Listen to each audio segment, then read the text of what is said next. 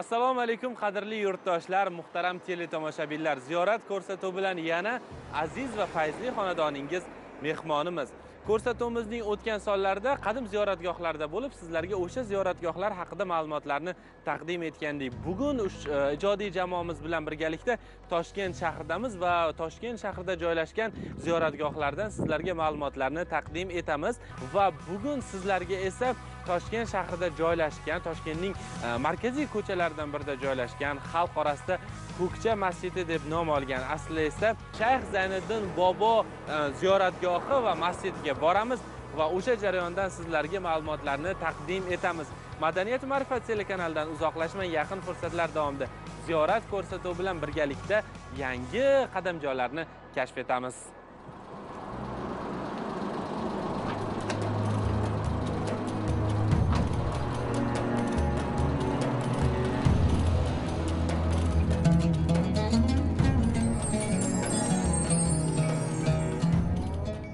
Sizlarga ma'lum qilganimizdek, ushbu maqbaraga yetib keldik. Ushbu maqbara 12-asrga tegishli ekanligi haqida hozircha sizlarga ma'lumot bera olaman.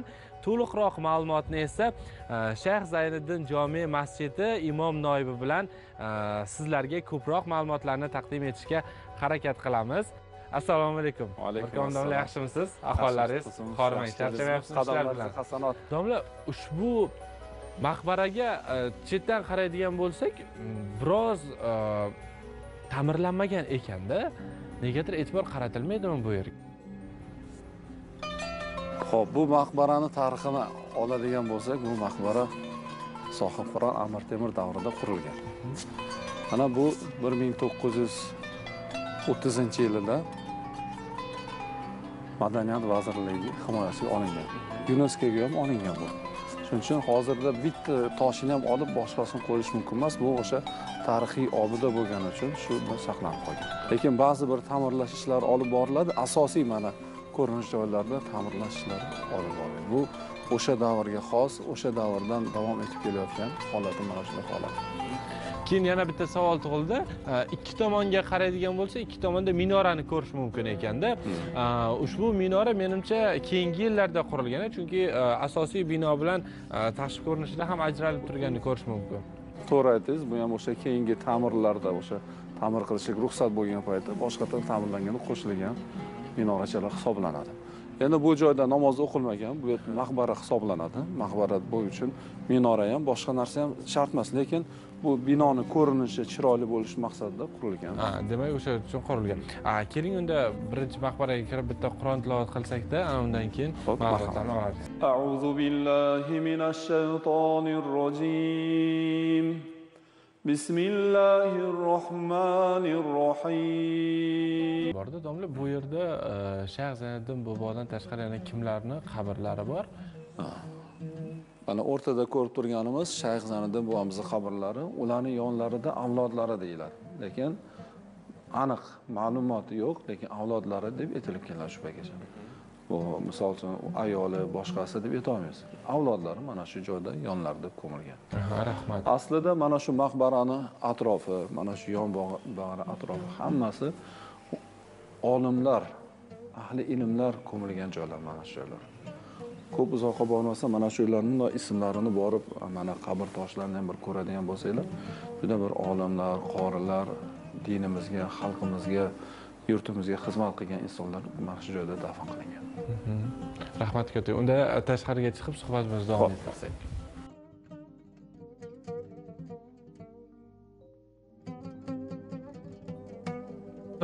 Shayx Zayniddin bobo haqlarida ko'proq tomoshabinlarimiz o'zlari kim bo'lganlar, qachondan Toshkent shahrida yashay boshlaganlar, vafotlari haqida. Shayx Zayniddin bobomiz asli o'zlari arab millatiga mansub bo'ladi. Shayx Zayniddin boboni otalari Shayx Shahobiddin Abu Hafs Umar degan inson. Suxavard qishlog'idan bo'lgan uchun Suxavard degan nomni olganlar. Otalari Bag'doddagi o'sha paytdagi amirni vazirlari bo'ladi. Otalari ilmli, o'sha davrdagi ilmni chuqur egallagan hamda shu bilan birgalikda tasavvuf ilmini chuqur egallab tasavvuf maktabini ochgan ustozlardan hisoblanadi. U inson o'sha vazirlik bo'lib turgan paytlarida elchi qilinib Xorazm yurtiga yuboriladi. Ana shu paytda Xorazm davlati bo'lgan, imperiyasi deyilar ekan. Ana shu paytda Xorazmga kelib, qarang, tarixda o'qib qoldim yaqinda. Qaytib ketayotganlarda Marv shahrida bir toshkentlik tojirlar uchrashib qolar ekan. Bu toshkentlik tojirning oti G'ulom Qodir Norxo'ja degan inson ekan. Ana shu ko'rishib qolib, u shayxning suhbatidan, ya'ni bu Shayx Zayniddin buvani otalari bilan suhbatlashib, juda suhbatlaridan ta'sirlanib, o'shanda aytgan ekanlar. Hazrat, agar shogirdlaringiz bo'lsa, bizlarni yurtimizga yuborsangiz, bizlar ham ularning ilmidan manfaatli foydalansak, manfaatdor bo'lsak deb taklif kiritgan ekan. Shundan borib, u yoqda shogirdlarining ichidan har xillarini bir yubormoqchi bo'lib, o'ylab, oxiri o'g'illarida to'xtagan ekan. Ana shu paytda Shayx Zayniddin buvamiz 50 yoshdan oshgan yoshlarda bo'lgan ekan. Ana shu paytda otalarini gaplarini xo'p bo'ladi deb, mana shu joyga karvonga chiqib, Bag'doddan Buxoroga kelganlar. Buxorodan keyin Samarqandga, Samarqanddan Toshkentga kelganlar. Ana shu paytda bir qiziq bir voqeani tarixchilarimiz yozib o'tadi. Otalari bir tuyaga mingizib, o'sha tuya qaytga to'xtasa, o'sha yerga borib joylashasiz deb nasihat qiladilar. Ana shu paytda karvonga kelib turib, karvon Toshkentga yaqinlashgan paytda karvon boshidan so'raydi. Hozir biz qaytga qancha qoldi deb, chamasi 10 chaqirim qoldi Toshkentga. Samarqand darvozasidan kirib boramiz deganlarida, ana shu joydan karvonni ajraydida, tuyani o'z holiga qo'yadi. Tuya yurib kelib, mana shu joylarga joylashadi. U paytda Toshkent Ko'kcha darvozasi bundan 5 chaqirimcha ichkariroqda bo'lgan. Kelib, mana shu yerga joylashib, keyin mana shu joylarni sotib olib, mana shu yerda yashashni boshlaganlar. Umrlari davomida qanday faoliyat bilan shug'ullanganlar?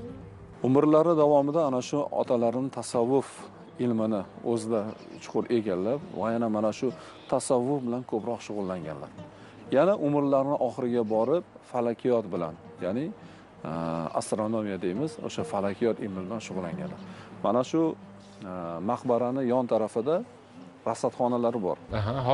Hozir ham bor. O'sha paytda rasadxona qurdirib, kunni qaysi faslda kun uzun bo'lishi, qisqa bo'lishi, hozirgi misol uchun hozirgi anaqiga taqosul bergan bo'lsak, Navro'z ayyomini, misol uchun qaysi kundan boshlab kunlar qisqarib, tunlar qisqarib, kunlar uzilishni boshlaydi. Mana shularni aniqlash uchun, namoz vaqtlarini aniqlash uchun ana shu maqbaramizning yon bag'rida rasadxona qurilgan. Undan tashqari chillaxona ham bor ekan bu yerda. Rasadxonaning ichida yana alohida chillaxonasi bor. Rasadxona alohida. Rasadxonani alohida yana pastida chillaxonasi bor. Birgalikda o'zi ko'rsak shu yerni ham borib. Domla, demak, ushbu maqbarani ortda joylashgan ekanda, ushbu rasadxona. Shayx Zayniddin buvamizning rasadxonalari mana shu orqada joylashgan. Mana shu joyda 6 ta teshik bo'lib tepadan.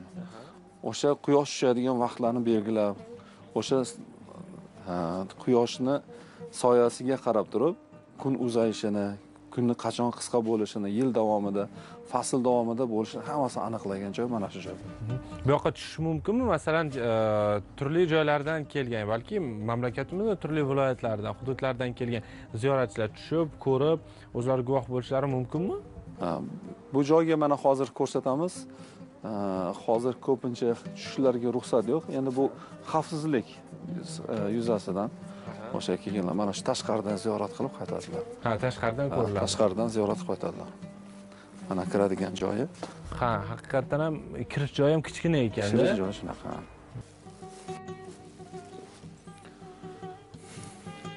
Sirojiddin, mana bu rasadxona.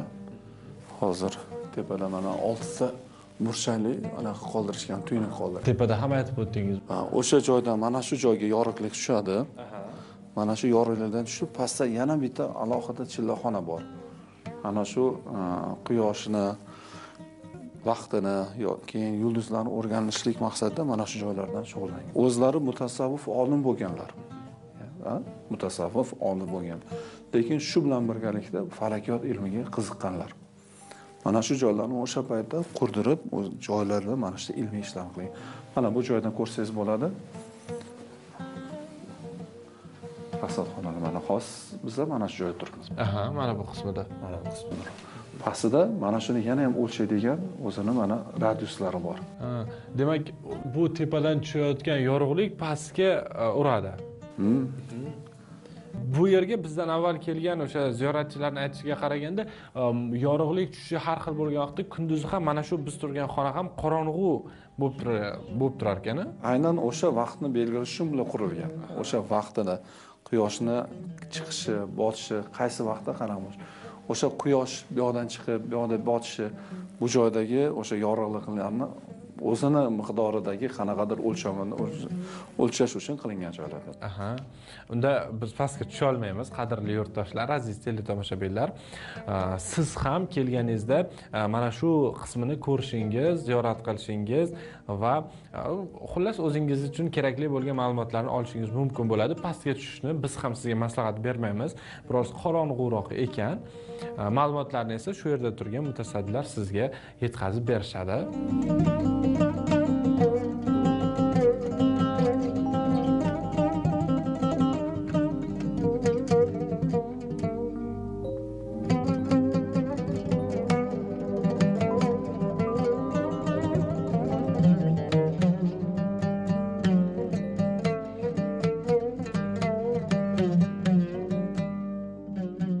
Shayx Zayniddin bobo bu yerga kelishlaridan avval ham bu yerda aholi yashaganmi, ko'pchilikni tashkil qilganmi?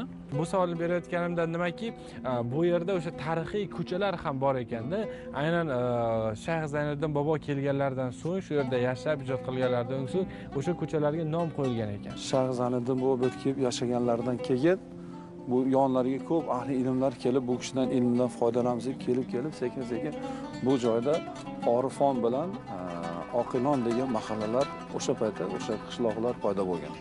Hozir ham shu mahallalar bor. Mana bu yoqda orifon mahalla, bu yoqda mana oqilon mahallalar bor.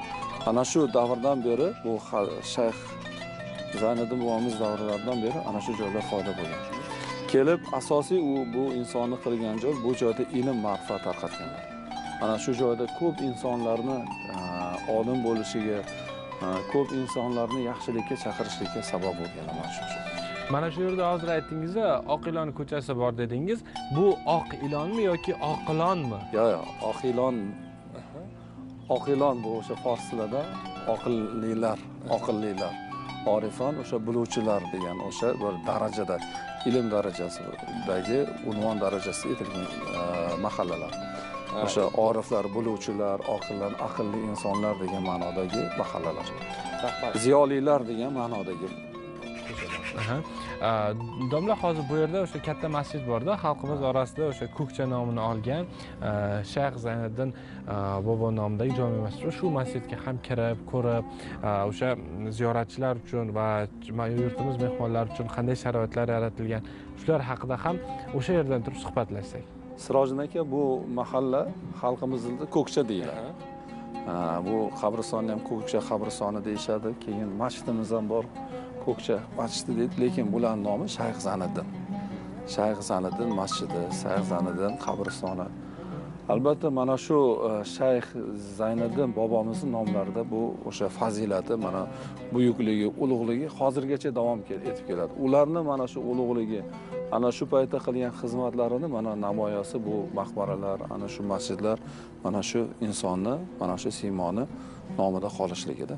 Hozir o'tib masjidni ko'ramiz, bir qisqacha tanishib o'tamiz. Qani ketdik unda. Domla, o'sha ko'pchilikka ma'lum va mashhur bo'lgan masjid ichidamiz. Ushbu masjidni tarixi nechanchi asrga borib taqaladi yoki yaqin yillarda qurilganmi? Hozir biz mana shu ichidan ko'radigan bo'lsak, o'sha zamonaviy ahamiyat kasb etib turibdi-da. Xo'p, avvalambor mana hozir bizlar Shayx Zayniddin bobomizning maqbaralarini ko'rib ziyorat qilib chiqdik. Bu masjidimiz ham mana shu Shayx Zayniddin bobomizning nomlariga qo'yilgan. Masjidimiz nomi Shayx Zayniddin jome masjidi. Lekin xalqimizning ichida ko'kcha masjidi deb nom tarqalgan. Ko'kcha dahasining atrofida joylashganligi uchun. Ko'kcha dahasida joylashganligi uchun ko'kcha masjidi deb nom chiqargan. Lekin hujjatlardan hammasida Shayx Zayniddin masjidi. Bu masjidni shu tarix manbalarida yozilishicha 18-asrning oxirlarida 1780-90 yillarida qurilgan deb o'qilgan. O'sha tarixiy ahamiyatini ko'rsatib turadigan qanaqadir jihati qolganmi hozirgi kunda yo saqlanmaganmi? Tarixiy jihatni saqlanib turadigan deyarli hech narsa qolmagan. Bu masjid o'sha 1943-yilda qaytadan ochilgan. O'sha paytda muftiy bo'lgan Eshon boboxon hazratlari Stalinning oldilariga borib, o'sha dinga, ibodatga ruxsat olib kelganlardan keyin Toshkent shahrida 4 ta masjidni ochilishga ruxsat oladilar. Ana shu 43-yil, 1943-yilda Toshkent shahrida 4 ta masjid qaytadan faoliyatini boshlaydi. O'shalardan bittasi mana shu masjid. Bittasi mana shu bo'ladi. Ungacha bu yer har xil sklad, omborxona bo'lgan masjid hisoblanadi. Undan keyin o'sha masjid ibodatlarni boshlagan. 1943-yilda ochiladi, ibodatlar boshlanadi. Unda bir kichkinagina bir ayvonga o'xshagan bir o'sha zamon talabiga javob beradigan masjid bo'lgan. Lekin odamlar ko'payishi, namozxonlar ko'payishi bois bilan 1995-yili 1996-yil bu masjid tubdan o'zgartiriladi. Hammasi o'zgartiriladi. O'sha paytda kelib No'mon Toshqonli degan inson Makka mukarramada yashaydigan, Saudiya Arabistonida yashaydigan o'zbeklardan, ham yurtlarimizdan bo'ladi. Ular kelib mana shu masjidning qurilishida masjidda bosh homiy bo'lib, o'zlari tepasida turib qurdiradilar masjidni. 1996-yil masjid qurib bitiladi. Ana shundan keyin mana shu holatga keladi. Undan keyin oradan 15 yil vaqt o'tgandan keyin 2011-yil, 2012-yillar bu masjid qayta ta'mirdan chiqaziladi. Qayta ta'mirdan chiqazib, mana shu holatga bir chiroyli ko'rkam holatga keltiriladi. O'sha hayit namozlarida, juma namozlarida mana shu tashqari bilan odam gavjum bo'lib to'lib ketsa kerak. Chunki Toshkent haqida gap ketganda Ko'kcha masjidini yoki Toshkentdagi umuman ziyoratgohlar haqida gap ketganda Ko'kcha masjidini, o'sha ziyoratgohini alohida e'tirof etishadi odamlar. Xalq orasida yurganimizda, boshqa joylarda ko'ramiz. Maylimi, masjidning ichiga kirib, masjidning ichini ham yurtdoshlarimizga bitta ko'rsatsak, domla? Marhamat. Qani ketdik unda. Masjidimiz ishlarini bir ko'rib, bu yerda turgan pardalar menimcha quyoshdan to'sib turadi. Quyoshdan to'sib asrash uchun. Bular o'sha Toshkent shahrimizdagi usta hunarmandlar tomonidan tayyorlangan bir namunada, endi bir san'at asari desak ham bo'ladi. Bu yerning ustalari haqida ma'lumotlar bormi? Bor. Mana hattoki mana shularni yasaganlardan, ushlagichlarni yasaganlardan ham hammasidan ma'lumot bor. Qani, marhamat, bismillah. Ikkita eshik ochlar ekan. Marhamat, kiring domla. Keling, marhamat. Bismillah. Usta hunarmandlar. Domla, masjidga kiraverishda mana bu tomonlarda alohida belgilar bilan arab tilidagi yozuvlar tushirilgan menimcha. Bir qarashda lekin sezilmaydi. Bir qarashda bir naqshga, gulga o'xshaydi, lekin bu joyda Qul a'uzu bi robbin nas. Nos surasining ba'zi oyatlari yozilgan. Ba'zi oyatlar yozilib, shu naqsh shaklida yozilgan. Hammasida ham agar biz binoni bir aylanib qaraydigan bo'lsak, hamma joyda naqshlar, hamma naqshda o'zini ma'noga ega bir oyatlar yozilgan. Misol uchun mana eshikni oladigan bo'lsak, kiraverish erishiga. Mana o'zimizning hunarmandlar bilan qo'ldan qilingan narsa tepasida mana Mu'minun surasining avvalgi oyatlari 11 oyat yozilgan. Mana shu joyga. Agar e'tibor bergan bo'lsangiz, mana tepada mana dumaloq shaklida yozilgan joyda bu yerda Falaq surasi, Nos suralari hamma joyiga mana shu masjidga oyat, mana shu kalimalar, oyatul kursi, Qur'on oyatlari hammasi yozilgan. E'tibor. Eshikka hali kiraversak, katta eshikka alohida e'tibor qaratdimda, naqshlari bor. O'sha aytganingiz oyatul kursidan kalimalar keltirilgan. Undan tashqari pastdagi ko'zani qarang. Alohida ustalarning bu haqiqatdan ham o'z ishining haqiqiy ma'nodagi ustasi ekanligini anglatadi. Qo'l bilan yozib. Bundoq qaraydigan bo'lsak, gul. Mana shu eshikning chetidagi gullarimizni o'sha hunarmand ustalarimiz paxta guli deydi. Mana o'sha uchun o'zimizning O'zbekistonda paxta gullik kosasi bor, choynak piyolalari bor. Mana shu hammasi naqsh paxtaniki. O'sha gulni paxta gul bilan bundoq chiqib bir Endi ma'nosi san'at asarini ko'rsatganlar. Ko'zi orqali gul tepaga ko'tarilgan. Mana dumaloq joyda ham mana falaq suralari yozilgan. Yuqorida, chap tomonimizda ham yozilgan. Hozir mana masjidimizning asosiy binosiga kirdik. Buni xonaqoh deydi.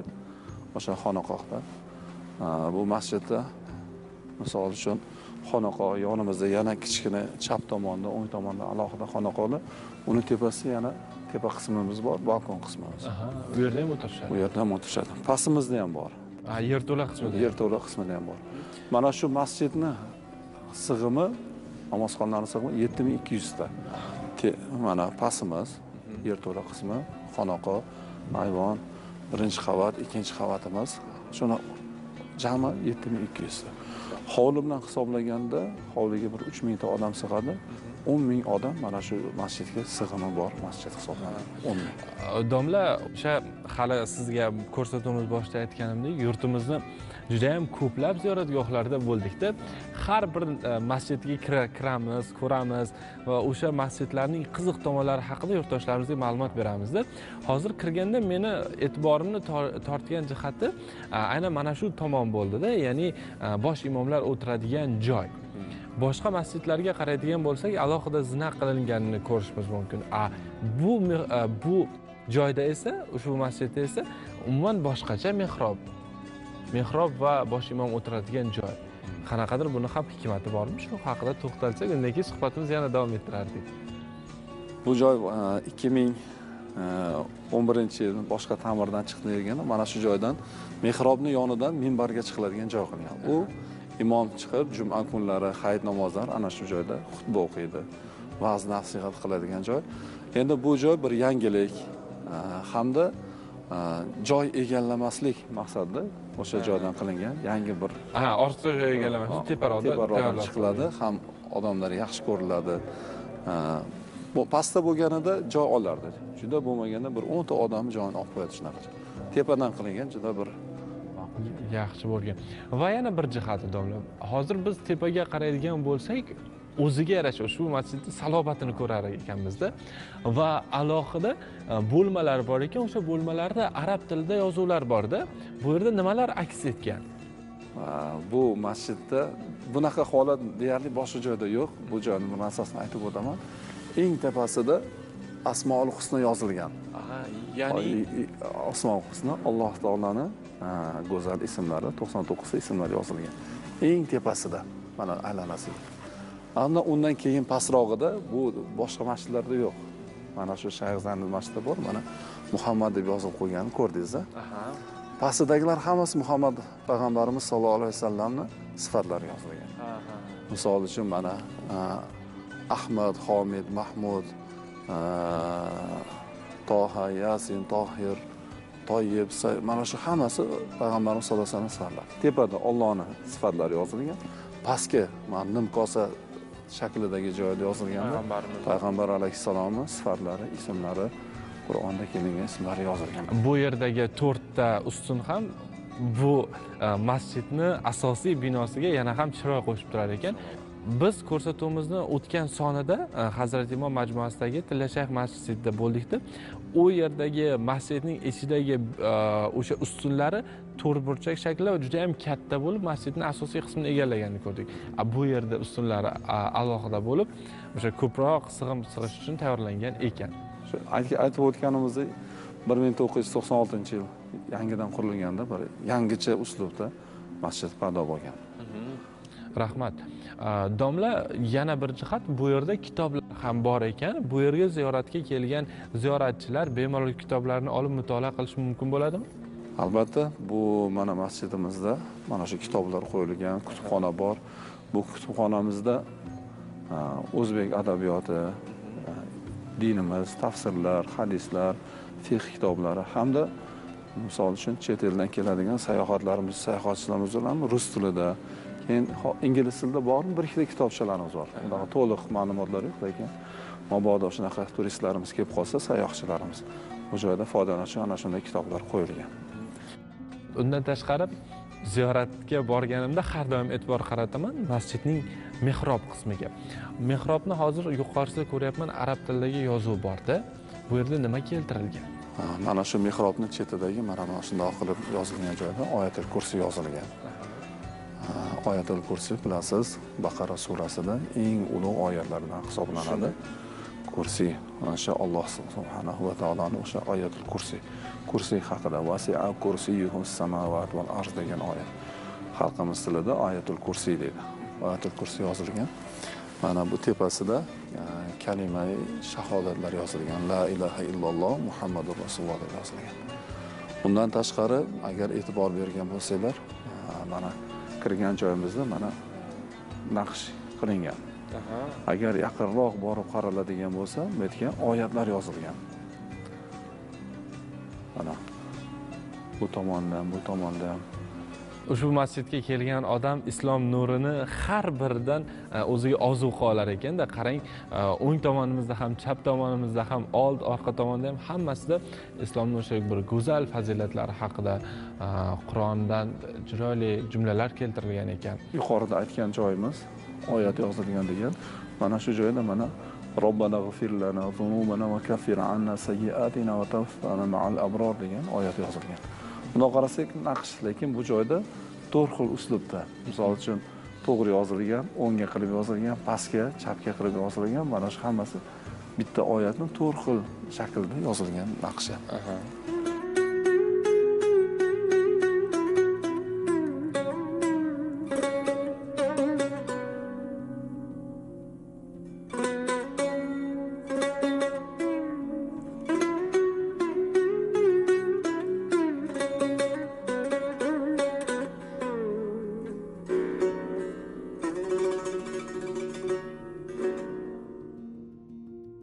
Domla, sizga bugungi ma'lumotlar uchun, samimiy suhbat uchun o'z minnatdorchiligimizni bildiramiz.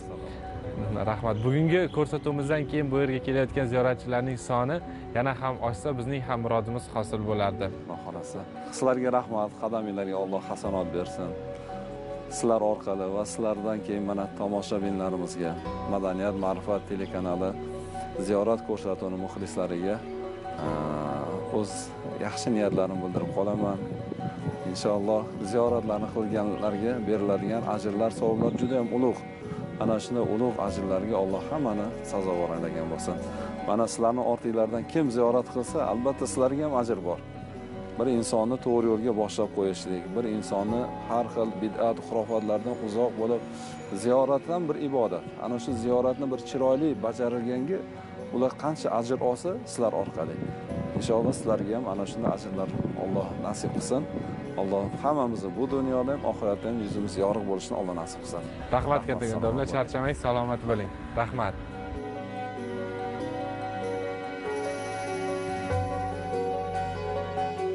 Qadrli yurtdoshlar, aziz teletomoshabinlar, mana bugun ko'rsatuvimiz davomida Ko'kcha dahasida joylashgan va ko'pchilikka ma'lum, mashhur bo'lgan Shayx Zayniddin jome masjidi haqida sizlarga ma'lumotlarni taqdim etdik. Bitta ziyoratgohga borishingizga sababchi bo'la olsak, bundan murodimiz hosil bo'lardi.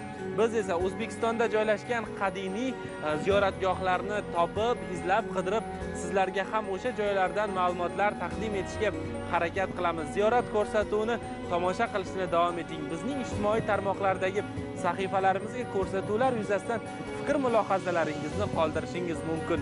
Ziyorat ko'rsatuvining keyingi sonida va ulug' qadamjolarda ko'rishguncha salomat bo'ling.